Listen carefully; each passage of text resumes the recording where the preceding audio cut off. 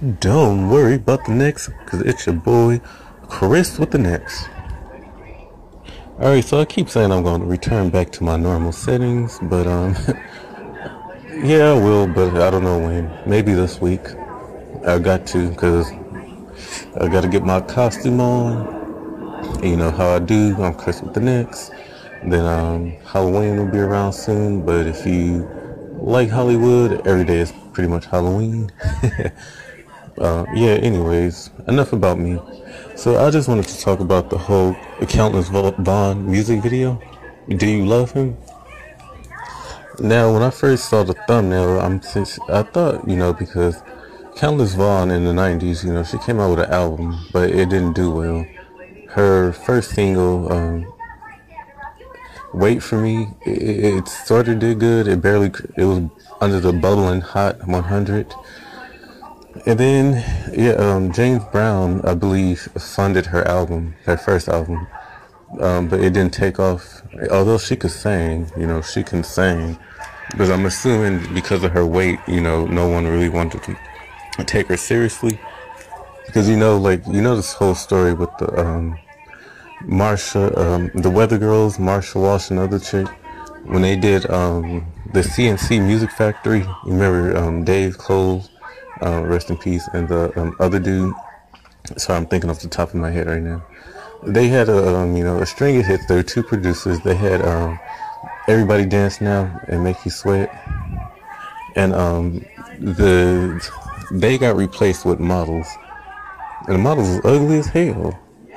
But they pretty much got Milli Vanilli'd, but like a female version, because of their weight. And then I remember Tammy Lucas, when she did the song, remake to Is It Still Good? They only got face shots of her. They didn't get no full body shots. So again, they wasn't really pimping no big chicks back then. Except like Kelly Price, she really came through, and that was hard, so she really came through. And she was a background singer for Mariah Carey, so, she already had like the connects or whatever. So, Countess Vaughn, I'm seeing her getting her, singing back on, because Moesha and the Parkers, she really, she did a lot of singing there too, and I guess nothing really happened with that, but we all know she could sing. She was doing something with Usher. She did an interview with Usher and she was singing, and she sung the theme song to the Parkers. So we know Countess Vaughn can sing. But so when I saw this initially, because another one of my favorite songs by her is Not Only Wait For Me, because back then, it wasn't as much as cool to be a hoe back then as it is now. So that song was basically saying, you're not getting none until we married. So, but nowadays that song would be irrelevant. Well, at least to a lot of females. But like I was saying, Countess Vaughn, so when I saw the thumbnail, another favorite song by her that I like is it's called I forgot the name of the song. It's like Every Time We Touch, Look Away From Us. It's a love song. Y'all know which one. It's the second popular song by her. And so, when I saw the thumbnail, I thought she was gonna sing it like that, It would show her vocals. And man, when I told you, I was so dumbfounded and confused. I did not know what the hell what that was. I didn't see online where they didn't call her the Cantonese of strep throat, the Queen of strep throat. Somebody said it sounded like she recorded on Boost Mobile. Another person said her voice sounded like somebody, how like in the 90s you have to play tapes. I know not a lot of people don't know what that is, but you got a CD or a tape, and you put the tape player, and you know how you press both play and like the slow button. Somebody said it sounded like that. Somebody said it sounded like she was taking a bowel movement. They was just really going in, and I'm thinking, for me, I really hope it isn't just a publicity stunt, because they said she released another video, but I didn't really get to see that one. But the video itself, the visuals itself, it was good. It was not bad. It's just that it was kind of off. But she looked good in the video regardless. But it was off. And then she showed her booty at the end. But she's been doing that for a hot minute. So also, yeah, the video itself, the visuals, it was cool, but it was a little off. It was kind of funny, and the song itself was just not good, and it wasn't in her best light. So I'm hoping this is a publicity stunt. So when she released her next single, she'd be like, "Oh, okay, yeah, y'all thought I couldn't sing. That was just a joke." I'm hoping it's that. I'm really hoping it's that, because if it's not, yeah, Countless, you in trouble, girl. You know, because like I said, I'm a Countess Vaughn fan. But I like to see her do good. When she was coming up, she did say in 227 that one of the cast members, and a lot of people speculated it might be Pearl, saying that she was too fat, black, and ugly to make it in Hollywood. And then not only she made it on Moesha, but she got her own spinoff on the Parkers. And then after that, she just took a break or whatever.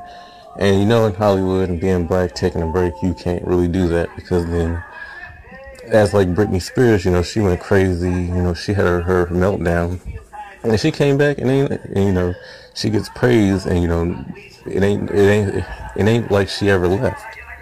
But let's say Brandy or even Countess Vaughn do the same thing, and it's like, oh well, they already washed up, or they can't sing no more.